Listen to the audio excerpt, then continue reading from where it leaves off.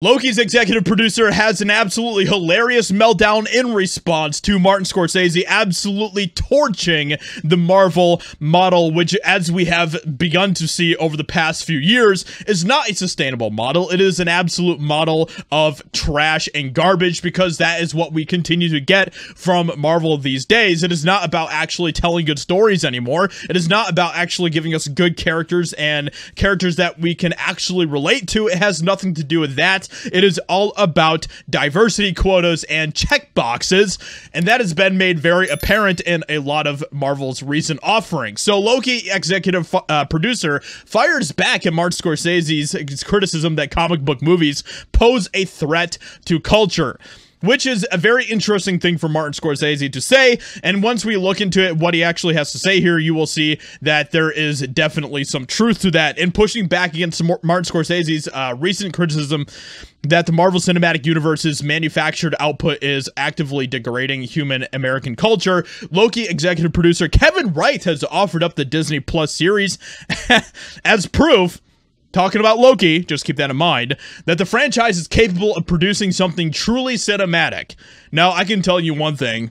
I highly doubt that anyone watching this video would ever stoop to that level of claiming that Loki is cinematic. I know that I wouldn't. The danger there is what it's doing to our culture, because there are going to be generations now that think movies are only those. That's what movies are, talking about Marvel films. And it's got to come from the grassroots level. It's got to come from the filmmakers themselves. And you'll have, you know, the Safdie brothers, and you'll have Chris Nolan, you know what I mean? And hit him from all sides. Hit him from all sides and don't give up. And we're going to be watching the video here of the response, the hilarious response from Kevin Wright in response to Martin Scorsese. But Martin Scorsese continues on by saying it's almost like AI making a film, which is exactly what I've been saying about Ant-Man 3 and so many of the other Marvel offerings of late. I think with Loki, we wanted to build a really, we just wanted to make a great story and a great show. And Right. That's all that you wanted to do. There was no agenda whatsoever, despite the fact that the writer of Loki literally said that her main goal was to make Loki bisexual. It's being built with a lot of love and care and an eye for the cinematic. An eye for the cinematic. Loki. An eye for the cinematic. Loki. So, you know, I think any of these shows, any of these movies, anything in this world is they're about making a character-focused story that audiences can connect with. Sometimes we succeed at that, sometimes we don't.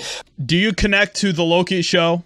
That's a genuine question that I have for you watching this video. But and it's funny that he actually admitted here that they have completely botched it and failed.